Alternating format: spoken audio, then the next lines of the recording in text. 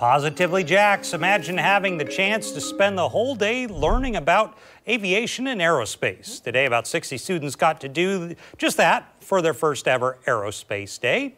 News4 Jax reporter Ashley Harding takes us inside this fun experience and shares the special reason this got off the ground. It may not have been the prettiest weather, but that didn't stop local students from taking flight Saturday.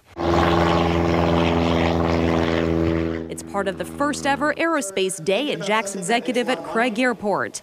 There, the students got a hands-on course in aviation from local pilots and flight instructors.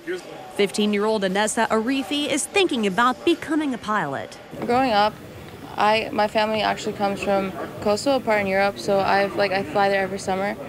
And every year I look forward to flying, and I don't know, now I'm interested in aerospace. It's not only the airlines. Front and center is Lee Giat, the man who started this project.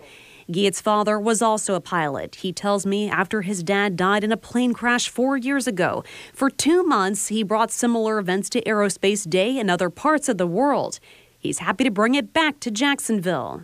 It started as a project that I did for my dad, but it's evolved into now something that I do for the kids. And I remember when I was in their shoes, I wasn't good at math, and I didn't think that I had a place in aerospace. And I just want them to know that they have a place in aerospace. We all know you have to have good pilots, but to keep these babies in the air, you also have to have good mechanics. That's also part of the lesson today. These kids are able to get up close and personal, learn all about these hanging motors. Anessa Arifi says she also hopes to inspire women in aviation. Is that something you think about as a young lady?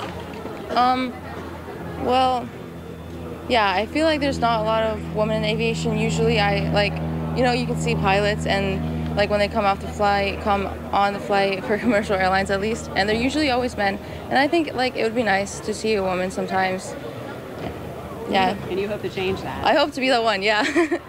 Preparing local students through hands-on learning and showing them the sky's the limit. In Jacksonville, Ashley Harding, Channel 4, the local station.